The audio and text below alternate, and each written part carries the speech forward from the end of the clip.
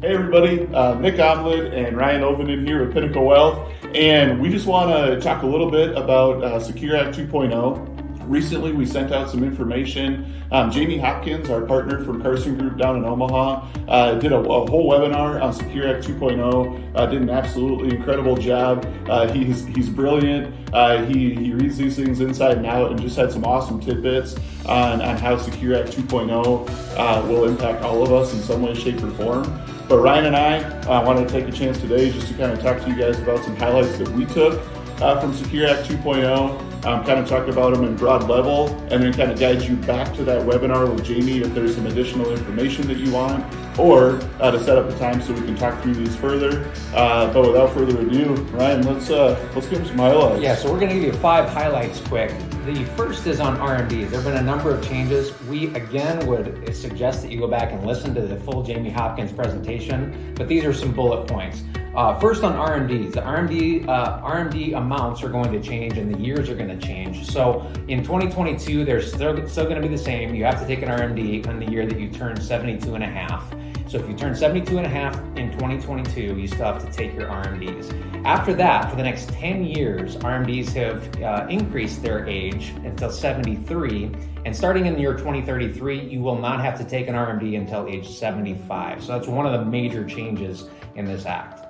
I'd say that was a good highlight, and that the apple doesn't fall too far from the tree with sports highlights and financial highlights. You know, absolutely. You Ovenden boys know what to do. That's right. So, one of the big ones for me, honestly, was this 529 to Roth rollover that you can now do. We talked to a lot of people about 529s in terms of college funding for kids or grandkids, and one of the big downfalls there's always been with 529s is the ability that they have to be used for education, or you're looking at taxes and penalties and things like that. Well, what they've done now through Secure Act 2.0 is actually giving you an option to roll that into a Roth IRA. Obviously, like everything, there's rules around it. So one, the account's has to have been open for 15 years. So that's a kind of a kick in the pants to say, let's get this thing started. If we're talking about a 529, let's get it started, because the account has to have been open for 15 years. It's got to be a like-to-like beneficiary. So if the beneficiary on the 529 has to be the name that's on the Roth IRA, so you can't be making swaps from one beneficiary to another beneficiary on the Roth. And then they've limited it to $35,000 max. But it's better than nothing. To get the money in there, it is subject to the annual Roth contribution limits, whatever those would be in the year that you're trying to do the rollover. But that's huge. I mean, to be able to take money that's left over in a 529 that maybe the kids didn't use. Their options before were to maybe change the beneficiary on the 529, or hold on to it and hope that maybe you can use it for grandkids, or say, well, I guess we're gonna take the hit and we'll take the cash out and pay the penalty, and it is what it is. So just to have that option on the table, I think, to me, was one of the ones that jumped off the page as a huge highlight. And just for clarity, this is not going to be a great opportunity to overfund a 529 right, and get a whole bunch of money into Roth IRAs for your kids. Yeah. It's really more of an opportunity to add some flexibility to 529s, which frankly, I have not been a huge 529 fan since they came out, because of the stipulations that and the penalties for not pulling dollars out in the way that they're required. And so really they're just expanding the rules and making them more flexible. So it is improving a 529's use as a tool for not only education planning, but to be able to use it in a tax efficient way after, if you don't use all of it. Yep. The third area is starter 401ks. We don't know a lot about these yet, and so there's a lot of clarity that we need to see first. But the government is allowing some cheaper, more cost-effective starter 401ks for small businesses.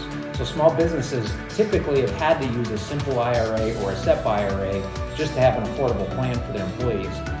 These new starter 401ks look like they're going to be a really good option. More news on that in the future. Yep. The next one for me, there's a provision in the Secure Act 2.0 that'll allow you to use a QCD, which is basically a qualified distribution from your qualified plan, so your traditional IRA, things like that. So as opposed to taking an RMD and paying tax on those, what they've allowed you to do in the past is gift it directly to a 501c3 charity.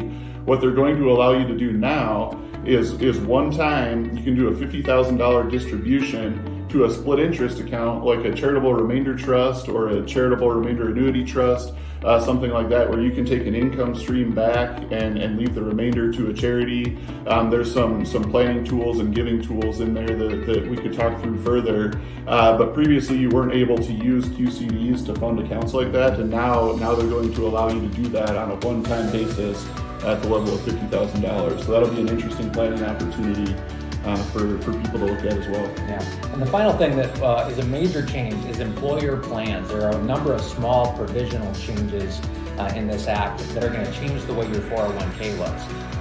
Roth, you can now ask for your match on your employer match to be put into your Roth. In the past, it's been required that those dollars go into the pre-tax version of your 401k. So now you can ask for those to go into the Roth. So that's one thing to consider as you're starting the new year, is making some changes as your 401k allows. We're not sure exactly when your individual company is going to allow those provisions to change, but I would check with your HR directors and make sure that you're taking advantage of that and making sure that you're intentional about which dollars are going into pre-tax funds and which dollars are going into post-tax funds. Another issue is RMDs. There's not going to be an RMD required out of your Roth 401ks any longer. Nik, do you want to cover the last couple? Yeah, that's fine. So the catch-up contributions, oftentimes once you hit over 50, you're able to make catch-up contributions into your qualified plans. If you make over $145,000, those are now required to be Roth as opposed to pre-tax dollars. That was an interesting change that they made. And then also they're going to allow Roth options inside your simples and your SEPs.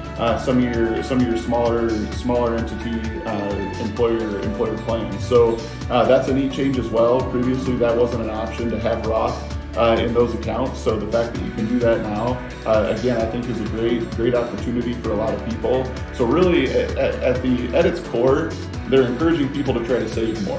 I think is what the overarching theme of Secure Act 2.0 is.